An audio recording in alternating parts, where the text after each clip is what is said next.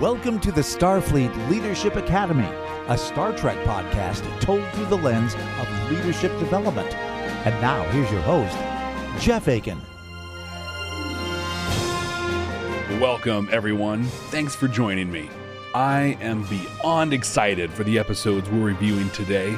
In some ways, this is the passing of the torch between the original series and the next generation. I'm talking about episodes 7 and 8 of the 5th season of TNG, Unification.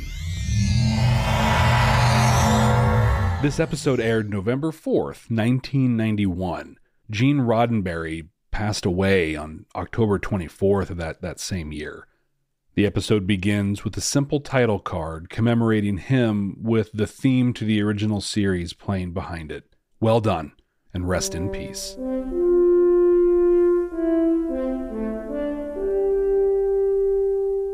Picard meets with Fleet Admiral Brackett in his ready room. She shows that Ambassador Spock, Spock, right? From the original series, here we go. But Spock is on Romulus, and they believe he may have defected, which would be absolutely devastating to Federation security. Now, back in the 3rd season of The Next Generation, Picard shared a mind meld with Sarek, Spock's father, so this really hits him particularly hard. After this meeting, Picard confers with Riker as they head straight to Vulcan. Sarek is quite ill, so Picard is going to meet with his wife. Picard explains the troubled relationship between Sarek and Spock, which Riker understands well. And we'll explore that, actually, more in the Season 2 episode, The Icarus Factor. Sometimes fathers and sons. Understood. Long story short, Spock essentially sees Sarek as a colleague and really doesn't hold him in any kind of regard as a father. We're going to learn a little more about this later on. Picard assigns Riker to investigate the remains of a Vulcan ship that were recovered from a Ferengi vessel. So far, we're just a little bit into this episode. We've got the Federation, we got the Vulcans, Romulans, and Ferengi. We're really branching out all across the galaxy. Picard meets with Perrin, Sarek's human wife, his 3rd overall wife, and his 2nd human wife, Amanda Grayson being the first human he married. I'm Henry the Eighth, I am. Amanda raised Spock and Michael Burnham. Perrin says that Spock wrapped up all of his affairs before he went to Romulus. He totally planned on going. And she goes on to explain the tension between Spock and Sarek, and she shares... But when the debates over the Cardassian War began, he attacked Sarek's position. Publicly. He showed no loyalty for his father. She also explains just how sick and ill Sarek is. Picard asks to see him, and she reluctantly agrees, and that's really based only on the relationship between the two of them because of the mind meld they shared.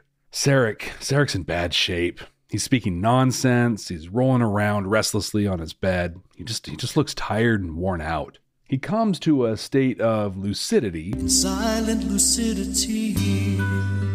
Once he recognizes Picard, and he shares that at the Kittimer conferences, Spock met Senator Pardek, a Romulan senator. Over the years, the decades really, 80 some odd years, they had connected, and Sarek believes that Spock has gone to Romulus to meet up with and to see him.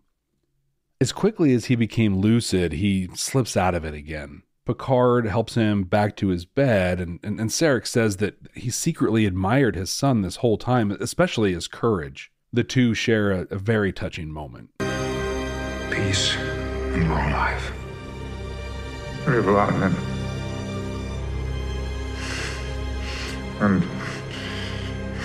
live long and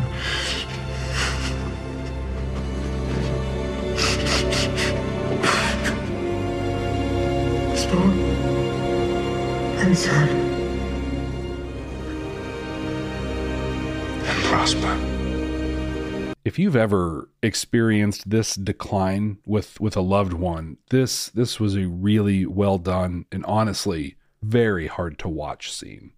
Back on Enterprise, Picard is attempting to get in touch with Gowron. Glory to you and your house. Chancellor of the Klingon High Council. You see, Picard was instrumental in getting Gowron into that position. After trying to reach him for 3 days, they're contacted by a junior adjutant to the diplomatic delegation. Assistant to the regional manager. Same thing.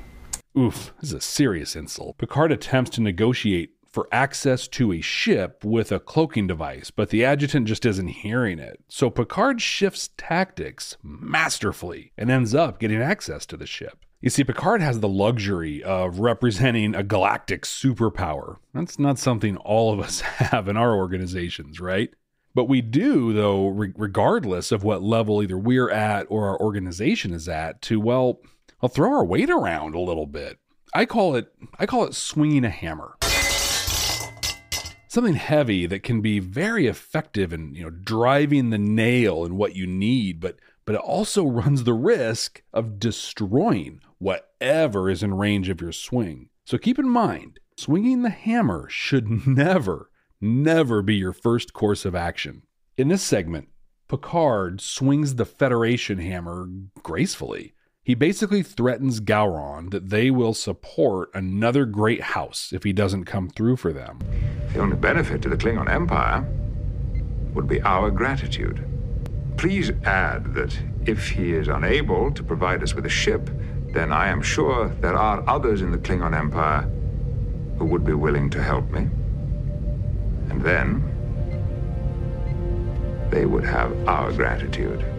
Now that might be kind of hard for a lot of us to compare to our daily lives, so I'll share an experience I had, a sort of similar situation that I had once before that you might be able to better relate to. The program that I was leading at the time was providing a service that was above and beyond what we were asked to do. You see, we were highly efficient in our standard work, and that was because we applied lean principles. We eliminated wasteful, non-value-added steps in all of our processes. And this allowed us to provide a higher level of service than was expected. Well, that is, until a new government regulation changed, almost all the rules for us. Now we have all these additional non-value-added steps that we can't eliminate because they're required by law. We call those non-value-added but necessary steps. And I tell you what, those are my absolute least favorite steps. It's just we're putting new cover sheets on all the TPS reports before they go out now, so if you could go ahead and try to remember to do that from now on, that'd be great. All right. Because of these, we had to scale back what we were providing. Now, a change at the executive level to our compensation structure would have given us the resources to continue the high level of service, but that was a tall ask. So after my more delicate approaches failed, much like Picard, I looked for my hammer. See, I'd learned that this extra bit we were providing had come to be relied on internally by a few other programs. That knowledge gave me the hammer I was looking for. If you don't change our funding and compensation structure, it'll cost these 3 other programs X amount of dollars extra to do the things they need to do. Tell you what, I'm going to eliminate these extra steps in a week to comply with the new regulations, unless we have the new resources we need. You see, my choices were really to A, comply with the new regs and try to continue providing superior service somehow, B, comply with the new regs and degrade our service, or C, just not comply with the regulations. I think most people like me would want to do A, right? But I had to convince others to make that happen. So you have to know the work, understand the impacts of the work, both upstream and downstream, and then you can leverage that into a value statement, like I did just a few minutes ago or a few seconds ago, so masterfully. Then you kind of wait on the decision. Ultimately, in this case, it was somebody else's call. But I had to do everything I could to do what I believed was right. So maybe it's not so much swinging a hammer as it is providing the right value statement. But either way, you need to be sure the decision makers have all the information necessary to make their decision, and knowing those impacts up and downstream is critical information. And once again, remember that swinging a hammer can break things too. And this should be used as a last resort. And Picard here did essentially the same thing. Right now, Gowron... Glory to you and your house. ...is enjoying the support of the Federation. His failure to reciprocate that support will result in the Federation backing someone else. Picard has the grace to call this gratitude, but the message, the implication, is crystal clear. During this negotiation, Data confirms Spock was meeting with Pardek from photos that were sent from long-range sensors. Enhance. Enhance. Enhance. He's determined what district they're in, the Crocton segment, and he's also figured out Pardek's regular kind of daily schedule. Dr. Crusher is working with a small team to make prosthetics for Picard and Data so they can pass as Romulans. Riker calls him down to the cargo bay for an update on the Vulcan ship when they're able to make it down. Geordi has identified the remains of a navigational deflector array in the wreckage. He confirms that it came from a Vulcan vessel, the T'Pau, which was decommissioned and sent to a surplus depot years ago. Also, this is a super cool throwback. If you remember, if you're a longtime viewer, T'Pau was the name of the priestess presiding over Spock's presumptive wedding in Amok Time. That's one I'm really looking forward to watching. All the records indicate that the T'Pau should still be in the surplus depot. Worf hails and informs Picard that a bird of prey, compliments of Gowron, Glory to you and your house, has just arrived. Well played, Picard. He and Data prepare to beam over as Riker and the Enterprise head off to Quaylor 2 to investigate the depot. On the bird of prey, Captain Kavada is welcoming them. It may not be what you're used to on a Starfleet ship. Quite nice, thank you.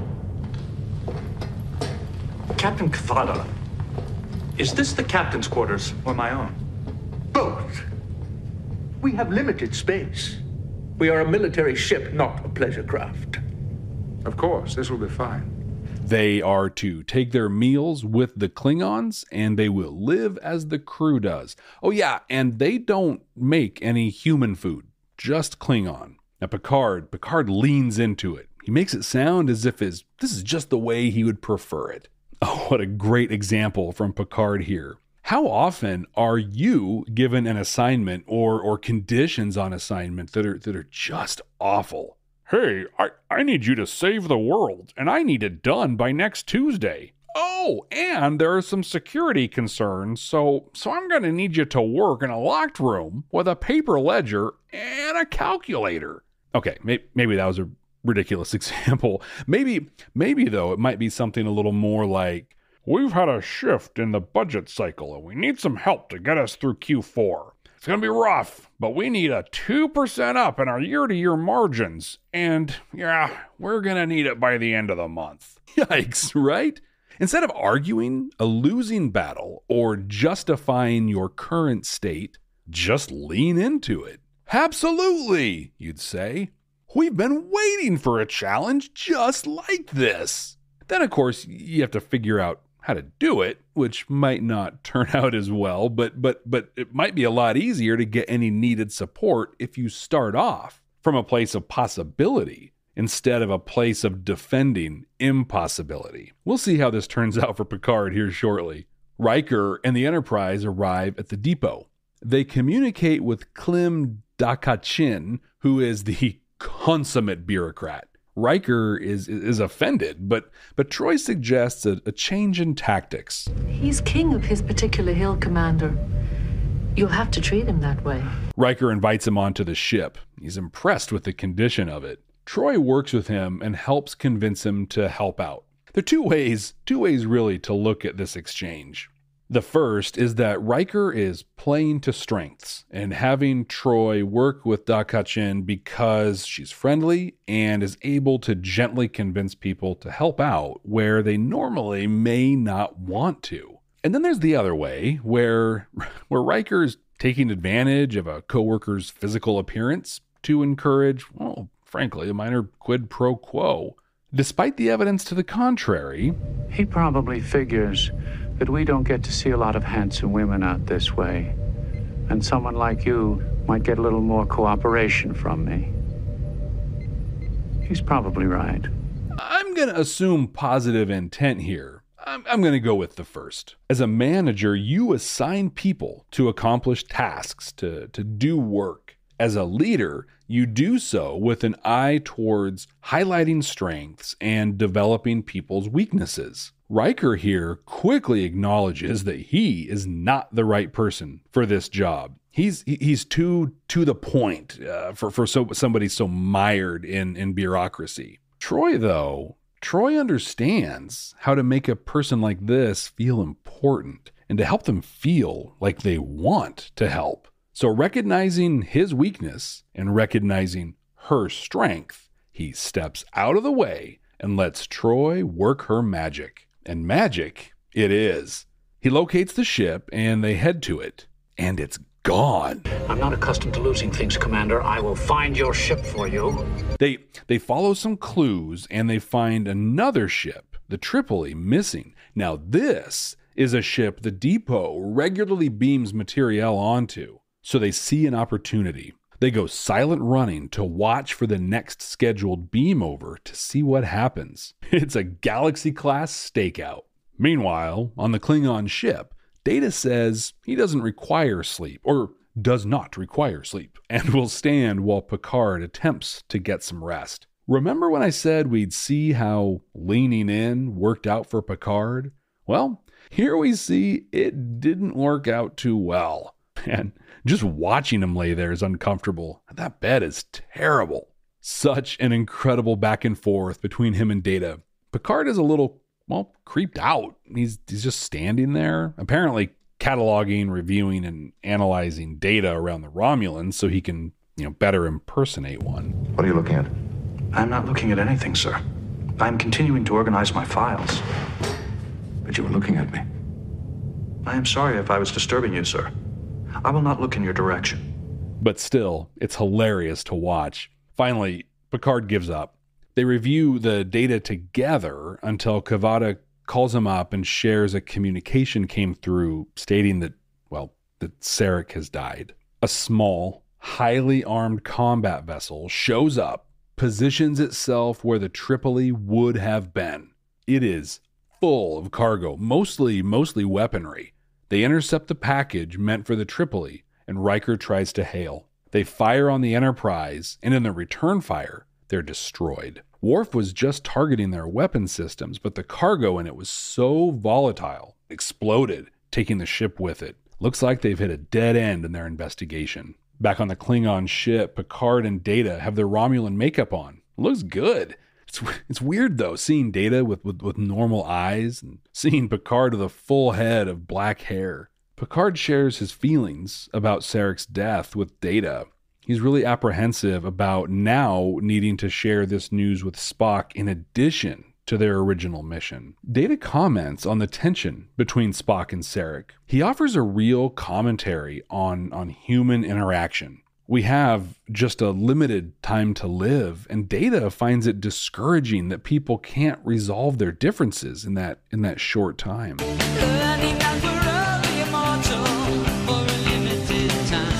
The tone changes quickly, though, as Kavada starts hassling them about their prosthetics.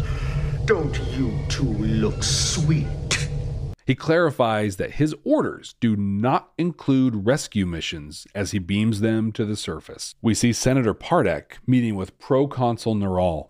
He asks Pardek if he knows Picard, showing him a picture on an early 90s prototype of the colorful iMac. Oh, and then there's the new iMac, which is about as un-PC as you can get. Romulan security knows Picard is likely on the planet and is disguised as a Romulan. Data and Picard are walking through the streets. They have some more fun back and forth between each other. Data, you're moving about in a very, android way. I am sorry, Captain. I will be more careful. Don't call me Captain. I understand, sir. They find a spot they believe they can reach out to Pardek from, but he's not there, so they head into a local diner. We get a glimpse of the culture here. The server is paranoid, very secretive. She all but accuses them of being spies for Romulan security. It'd be interesting to see what this would have looked like if the Tal Shiar were already a part of this universe. The two attempt to enjoy their soup, but Data sees Pardek. As they go to meet him, 2 Romulan security officers cut them off and arrest them. They're taken into a cave where Pardek is waiting for them. The security officers were in disguise. It was all a ruse just to get them off the street. From the shadows, we hear a voice, and that voice reveals itself as Spock. You have found him, Captain Picard. And that's the end of part 1. What? What? No, I need more. I can't wait a whole week for the next episode. Hey, wait. It's not 1991. I don't have to. Part 2 kicks off with a direct continuation of Part 1. Spock and Picard are discussing why they're on Romulus. Spock is adamant that this is none of Starfleet's business and that he's on a mission of peace. We're on a mission from God. Picard keeps pushing. He will not accept Spock just pushing him away. He drops the great respect for all that you've achieved on behalf of the Federation. I hate that line. Like, it literally means the next thing I say to you will be mean and probably really insulting. I would love to hear somebody someday say, with all due respect, you do a great job and I really appreciate you. But that phrase has been so weaponized that even saying that, I feel like I'm passively aggressively trying to insult somebody. Well, when he's speaking with all due respect, he calls this action cowboy diplomacy. Nice little seed here. We hear it again in Face of the Enemy when Spock calls on Picard for help. Picard, as a representative of Starfleet, says Spock must discuss the plan with him and not take any action without first consulting him. Spock replies with what I have so often either said or at least wanted to say to people when I want to do something. That is precisely what I had hoped to avoid. Like, just let me do the thing. I know this is for the best, and slowing down to tell you about it will best case, slow everything down, but worst case, you're going to derail the whole plan. In reality, though, it's rarely a good thing to run off on your own and do something. Controls, governance, chain of command are generally there for a reason. It's when they're there just for the sake of having them that they become a problem. Identifying when there is or isn't a value add to the step, that's the key. As an example, years ago, I was working in the public sector and I was directed to apply for a grant. After I wrote the grant application, I had to have it approved by my leadership. Once they approved it, I had to get it approved by their leadership. Once they approved it, I had to send it to our governing administrative agency to get their permission to send it to our legislature for approval. Whew. Now, it took me a month to write the grant. That's a very complex body of work. The approval process to get it to the State House took just over 3 months. And at no point in all of that were any changes recommended. It was immediately approved at each step. And as if that wasn't enough, this is the real kicker. It went across to our Ways and Means Committee. That's the committee in the legislature that holds all the purse strings. They put about, 99% of all grants on what's called a consent calendar. And they just wholesale approve the whole thing. So all those levels of review and approval for a blind rubber stamp. Now, of course, I assume that rubber stamp speaks to the faith they have in the internal reviews, but that is one broken process. I can easily see 2-3 of the 4 layers of approval just being eliminated. And then imagine Spock, right? I imagine Spock has had so many similar experiences. And so here he just went straight to his solution. Now, on the other side of the coin, here's an example of a value add. I worked for a large company doing some consulting. I found they were tracking their records inventory in an Access database that one of their team members developed on their own and they'd retired quite a while ago. Yikes, right? So I recommended a records management system to them. They initiated the procurement process, and this company had IT governance in place. So any procurement request for software went through them first. They got our request and let us know the company already owned a system, and all they had to do was purchase more licenses. This saved a ton of money and a ton of time, and they got this solution as quickly as possible. Now, I don't think something the scale of Vulcan and Romulan reunification necessarily falls into that level of review in Starfleet, at least in Spock's experience. So once again, based on that, he goes straight for solution. Picard chooses not to argue this with him. In fact, he takes a turn that I honestly found pretty shocking, jarring, really. Immediately after Spock says he wants to avoid the bureaucracy, Picard tells him about Sarek. He accepts the news stoically and walks with Picard into a private part of the cave. They talk about Sarek, and Spock essentially discounts much of what Picard shares. Emotional disarray was a symptom of the illness from which he suffered. Then Spock describes his mission. You see, there's been a growing movement of Romulans calling for reunification, but people tied to this movement have been declared enemies of the state. And Spock is here to protect them and to move the discussion with Pardek to the apparently sympathetic proconsul Neral. Picard asks, bluntly, why would you not bring something so important to the attention of your own people or the Federation? And Spock has a really interesting answer. He references the danger he put Captain Kirk and the Enterprise in when he committed them to the peace mission to support the Klingons as outlined in Star Trek VI, The Undiscovered Country. You, Captain Kirk, are to be our first olive branch. We have volunteered to rendezvous with the Klingon vessel which is bringing Chancellor Gorkon to Earth, and to escort him safely through Federation space. Picard counters with an argument rooted in logic. Spock answers with his experience with cowboy diplomacy. He compares Picard to Kirk. In your own way, you are as stubborn as another captain of the Enterprise I once knew. And seems to agree, ultimately, to include Picard in his activities. Data on the Klingon ship asks Kavada for access to their computer so he can hack the Romulan info security net. Fight the planet! He also has a plan to piggyback Romulan signals to be able to communicate with the Enterprise. Kavada agrees to give him access as long as he shares any info that he gets on the Romulans with him. Data agrees and gets right to work. On Romulus, Spock and Picard are meeting in the open at what looks like a cafe. Spock is trying to convince Picard that all of this is a real possibility. I sense you have a closed mind, Captain. Closed minds have kept these two worlds apart for centuries. In the Federation, we have learned from experience to view the Romulans with distrust. We can either choose to live with that enmity or seek a way to change it. I choose the latter.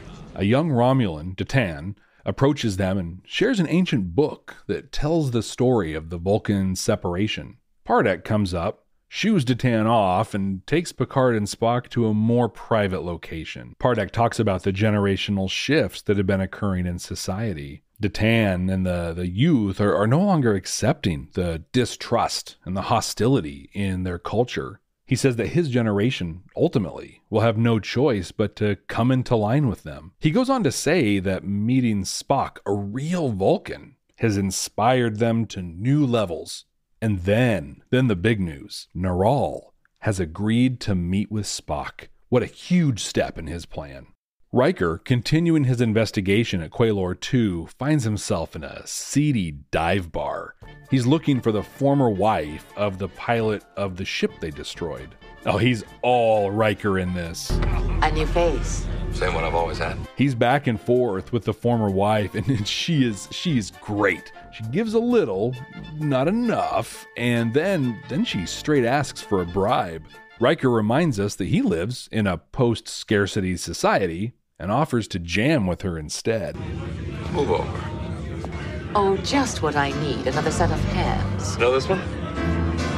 20th century Earth. Maybe I could teach you a lick or two. Oh, you already have.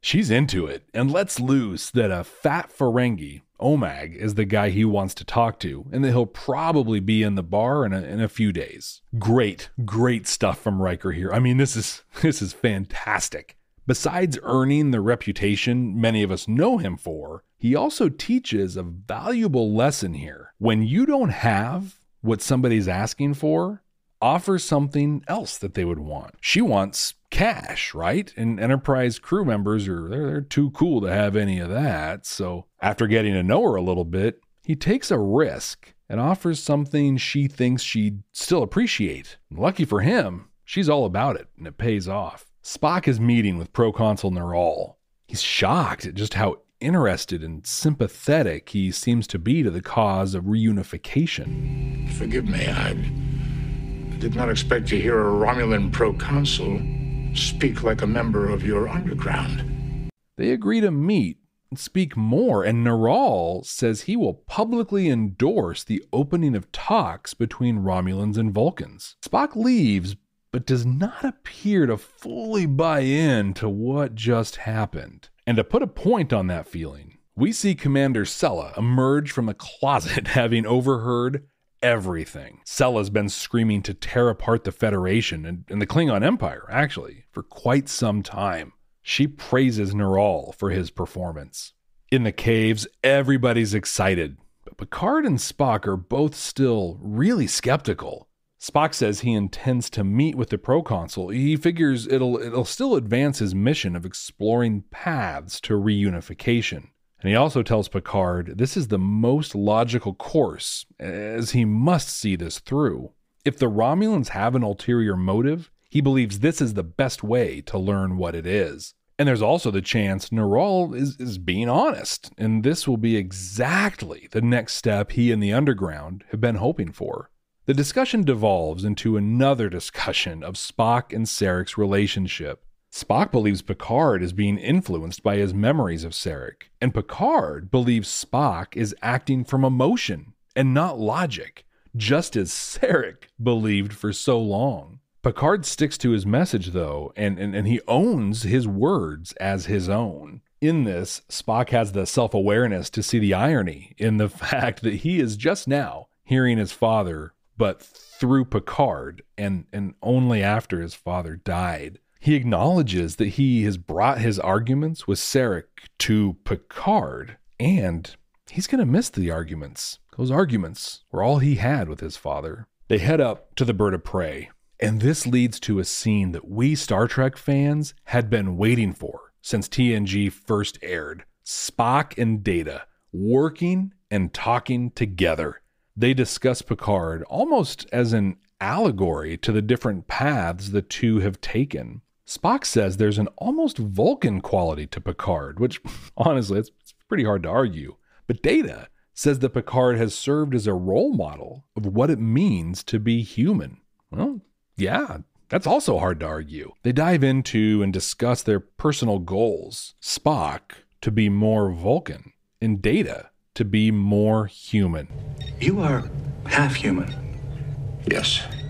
Yet you have chosen a Vulcan way of life. In effect, you have abandoned what I have sought all my life. This is a short but really satisfying exchange. While they're discussing this, they're also working on breaking the Romulan encryption, and they're successful. Back in the dive bar, Worf gets the piano player to sing Melota of Klingon opera. Man, Worf is really something else here. He ends up in a weird place.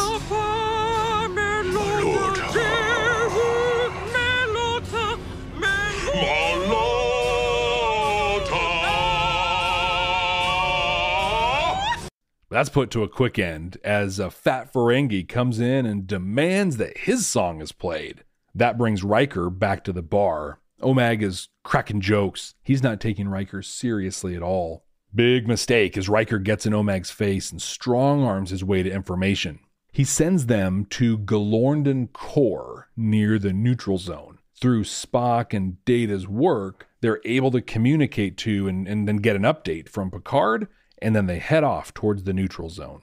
Spock's on his way to the proconsul's office to continue his talks, but is interrupted by Datan. Datan shares some children's toys that teach the Vulcan language. He says many generations of his family have used these as they've wanted to reconnect with their Vulcan cousins. Intelligence picked up by Data shows that Neural has been deceiving Spock. There's a code in a transmission that gave info on, and the time of, a subspace transmission where Spock was going to announce the talks between the two peoples, and Neural was going to endorse them. The intelligence shows that he was leaking the information to stolen Vulcan ships near Galorndon Core. As they discuss and further question the intelligence gathered, Sella and her crew of security officers arrive and detain them. This furthers and confirms Spock's realization that they've been deceived, this time, though, by none other than Senator Pardek. He runs down the actions Pardek had taken, and he shows that he was the only one with both the means and the motivation to do all of this. Curse your sudden but inevitable betrayal! Then, in classic Bond villain fashion, Sella tells him the whole plan. See, reunification will still happen, but not through the diplomatic or peaceful means Spock was working through. No. They will reunify through the Romulan conquest of the planet Vulcan.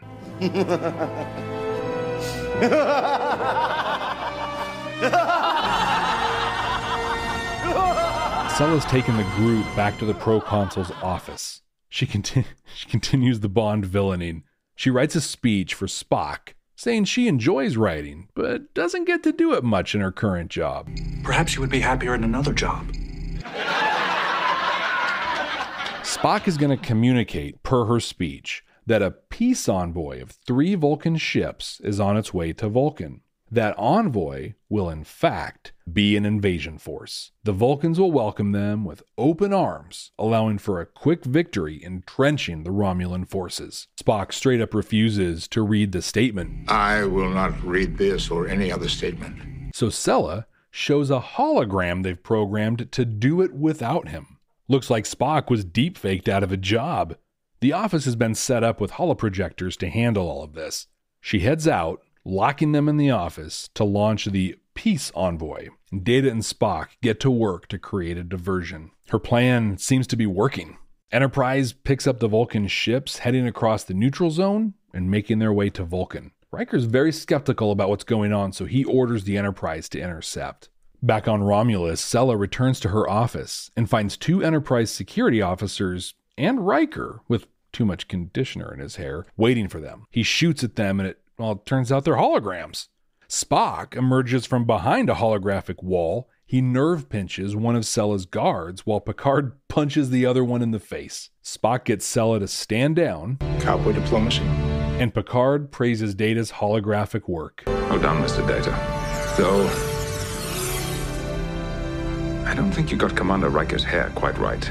Sella, though, is overly confident, saying the plan is in motion. There's nothing that can be done to stop it. And to immediately confirm that, Enterprise picks up a message coming from Romulus. It's Spock, or hologram Spock, based on the speech. No, it's the real Spock. He's going off script. He's warning of the invasion force. They're 14 minutes out from the Vulcan ships, the invasion force, so they hit Warp 8. On Romulus, Data explains he's disabled security. He's cleared a path for their escape. To get moving, he nerve pinches Sella, who drops to the ground. Not bad. Enterprise sees the Romulan force retreating back to the neutral zone, except one warbird that uncloaks. It blasts the Vulcan ships, destroying them. The bridge crew is stunned, near silence. They just watched over 2,000 Romulan troops get killed by their own military. They destroyed their own invasion force. Rather than let them be taken prisoner. Datan leads Picard, Data, and Spock to a location that Pardek isn't aware of. They say they will do what they've always done. They'll teach and pass the ideas down to each generation, hoping that one day they can have reunification. Spock tells Picard that he's going to be staying. He will continue his mission. He sees more than ever that he's needed on Romulus. He says it may take decades or even centuries, but he must invest the time now. He then acknowledges Sarek's role as a father and that their arguments were helpful, just as his arguments with Picard were. Spock expresses regret that Picard likely knows Sarek more than he does. So Picard, in selfless generosity, offers to mind meld with Spock to share what he has of Sarek. My father and I never chose to meld. I offer you the chance to touch what he shared with me. The episode ends with Spock feeling the loss of his father, mind melding with Picard, as Picard softly cries. Oh, this was so good.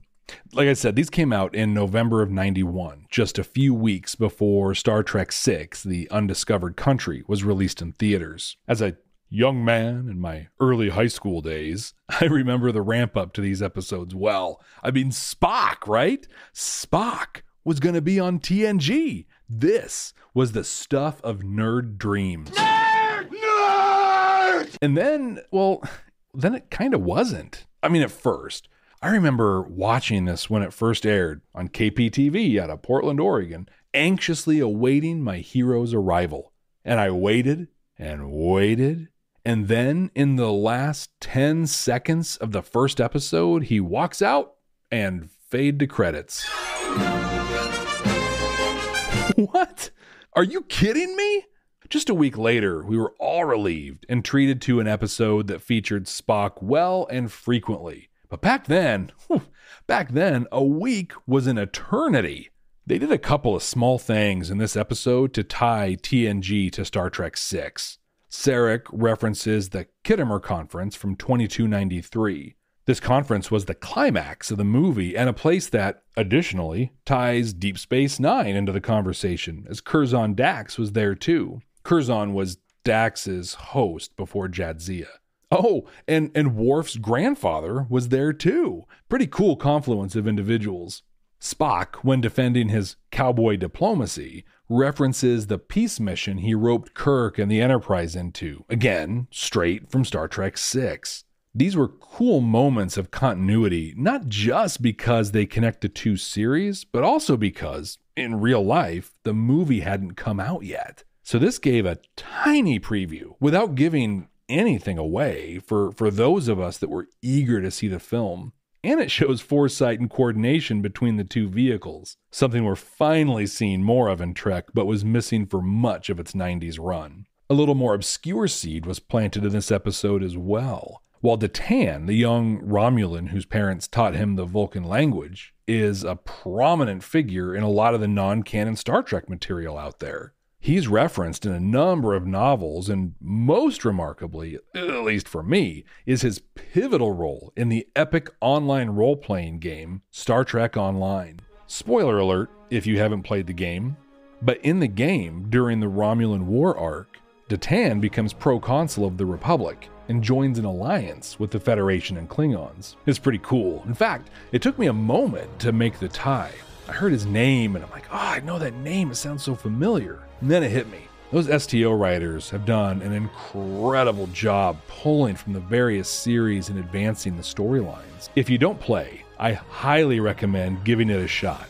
It's free and totally worth at least checking out. Mark Leonard is so great as Sarek. He always has been. He inhabits the character and is so natural in the role. He plays with relative ease the plight and pain of someone that is aware of their mental decline. I think it's a real shame he died off screen and was only mentioned in a communication to Picard.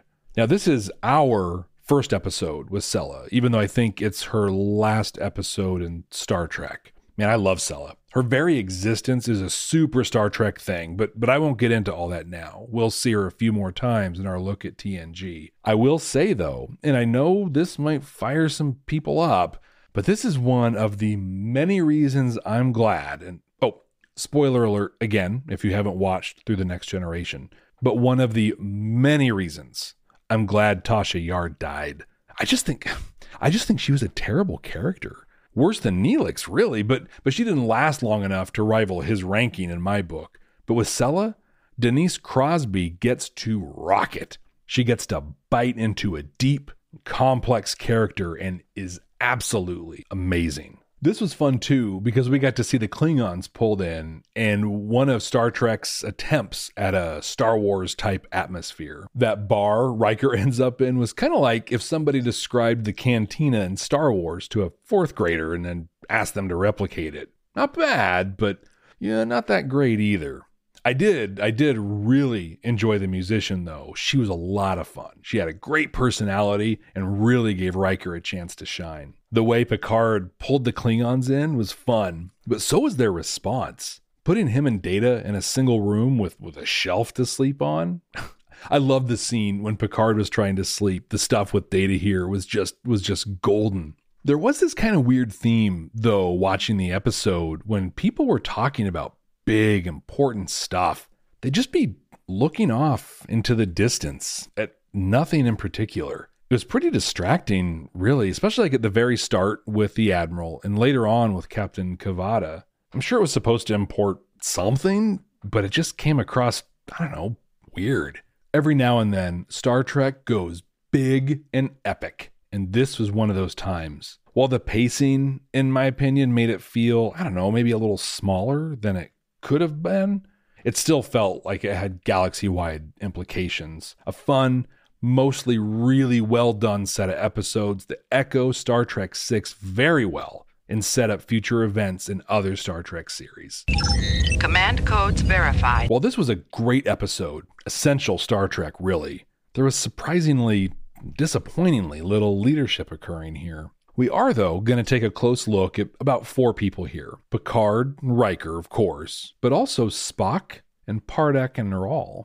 Okay, Picard, in addition to the pieces we discussed earlier, knowing how and when to swing a hammer and leaning into difficult and unpleasant situations, demonstrates through both episodes what it looks like to put the mission ahead of himself. He's in danger as soon as he crosses into the neutral zone and is met with a Spock that is not willing to comply with Starfleet. He persists, putting himself in more danger by walking openly through the streets, well, openly in disguise, but interacting with Romulans he's never met before.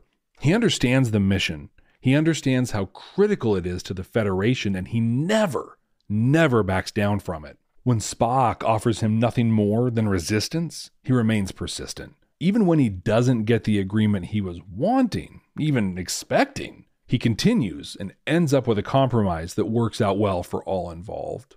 By sticking to the mission and accepting Spock's compromise as being better than just getting shut out of participating, he's able to connect him to Data, and the two of them are able to accomplish amazing things. In fact, that's the ultimate value add Picard offers here, getting out of the way and enabling experts to do what they can. He connects with and ultimately manages Spock and then lets him do his thing. I think we can all learn a valuable lesson here. And for some, honestly, this might be a difficult lesson to learn. Picard's goal here isn't to solve the problem himself, but to determine what Spock is doing on Romulus and to proceed in the best interests of the Federation. There's a version of all that where he tries to do this himself, where he tries to be the hero. But when we see what it takes just to open communications on top of the Romulan signals, it's clear he would have completely failed. Instead, he gets out of the way and enables others to be the heroes. When do you handle a problem when there is likely someone else on your team that should be handling it, that would arguably be better than you at handling it? Or when does a member of your team present an idea and you immediately look for an opportunity to involve yourself? Personally, I have seen this countless times. I'll be in a meeting and some other person presents an idea or a report that their staff did. Often, they even go so far as to claim or at least imply the idea was their own, or just not offer that it came from their team. When they're questioned or pushed on it, they eventually start answering with things like, "Good question. I'll confer with so-and-so and then get back to you." Now, if they're giving an executive report out on something, that's one thing. But if they're going to be asked specific questions and people are expecting answers, why didn't they at least bring their staff person with them?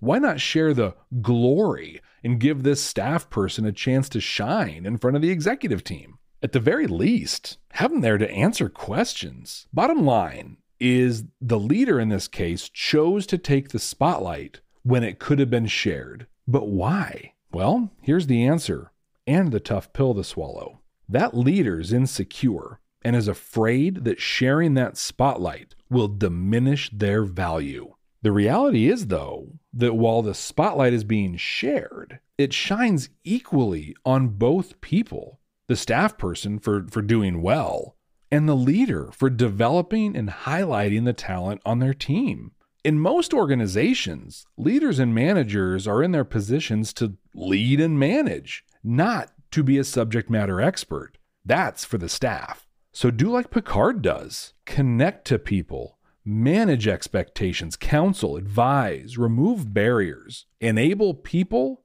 and then get out of the way.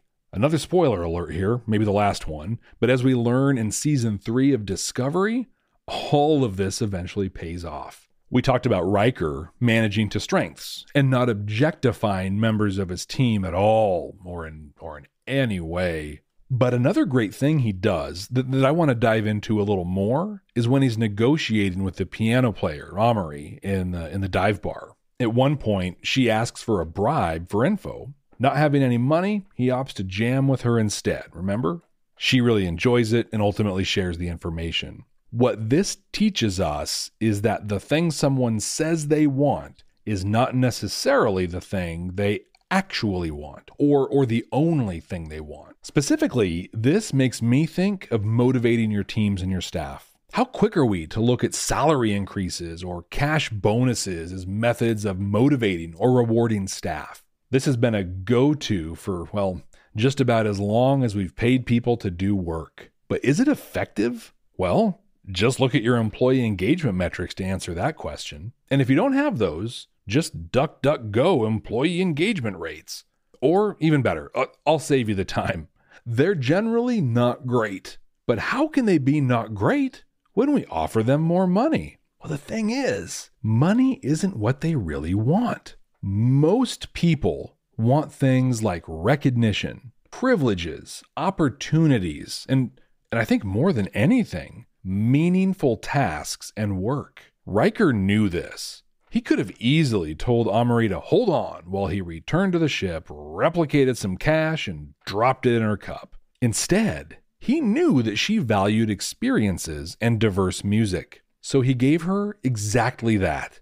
In the post-scarcity society that Riker lives in, that may have been more of a matter of convenience. But for us, where we most certainly do not live in a post-scarcity society, this differentiation is much more practical. You can choose to throw money at your staff and hope for increases in productivity and profitability. Or you can actively work on their engagement, which rarely means money. That is, unless they aren't being compensated fairly or competitively. That's kind of an even before step one sort of thing. But this usually means you engaging with them to determine what motivates them. It's like Seattle Seahawks coach Pete Carroll once said, "I spend 98% of my day sitting in my office and thinking about what I can do to get my team to play just 1% better."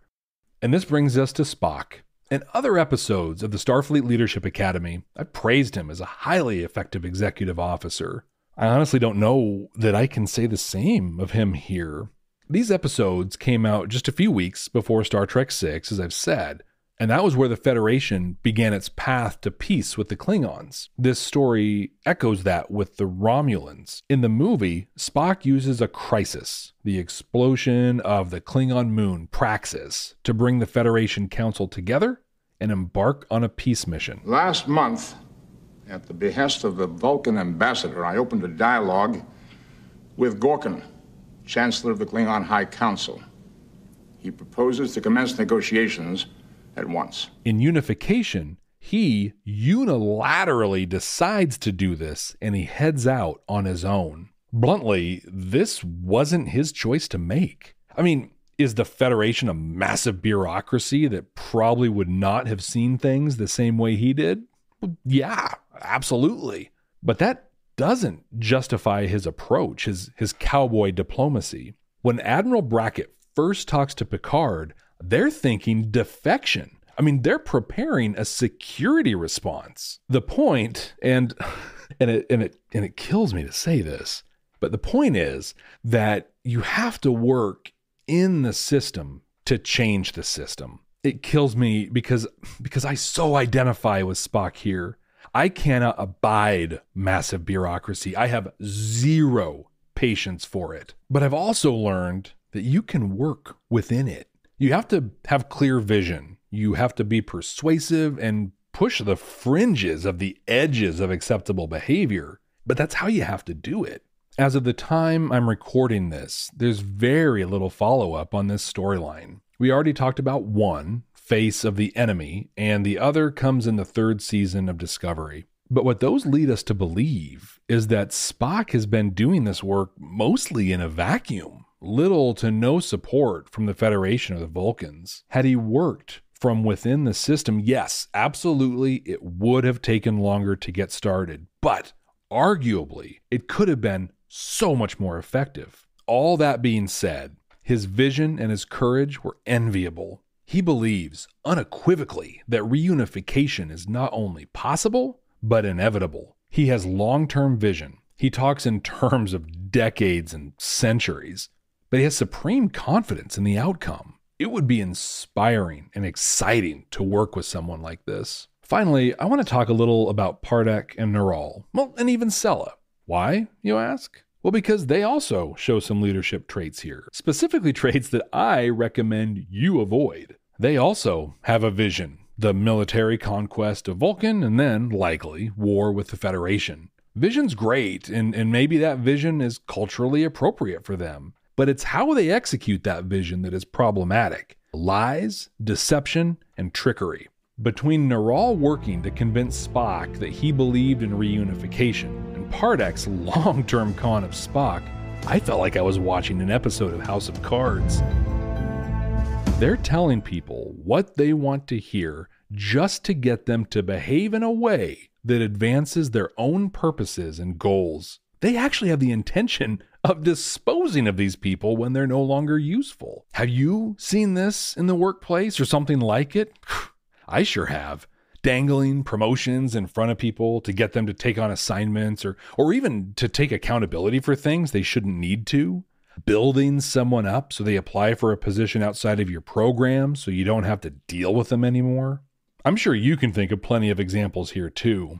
Using and taking advantage of people in a clearly dishonest way to advance your own goals is sad, pathetic, and it's a trait of a poor and likely very insecure and incompetent leader. I bring Sella into this because, yeah, she shares that same vision, but she never pretends to be anything she isn't. She uses Neral and Pardek, but they know what's going on. While she's the real big bad in this story, I suppose I have to give her credit for authenticity. I mean, that's something, right? I hate Vulcans. I hate the logic. I hate the arrogance. Very well. Let me know what you thought of these episodes. Did you see them when they first aired too? Were you as upset as I was when Spock was barely in the first part? What examples do you have of people using deception and trickery to work their way through the workplace? Tell me all about it. I'm on all the social media at Jeff T. Akin. Jeff, T as in Tripoli, A-K-I-N. And it would be mighty cool of you to tell a friend or a colleague about the Starfleet Leadership Academy. I'd appreciate it a lot. Now, let's look and see what we are going to watch next time. Working.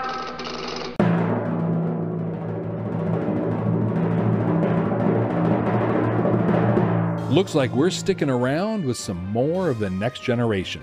Season 3, Episode 8, The Price. This features some really cool seed planting for a cool episode of Voyager.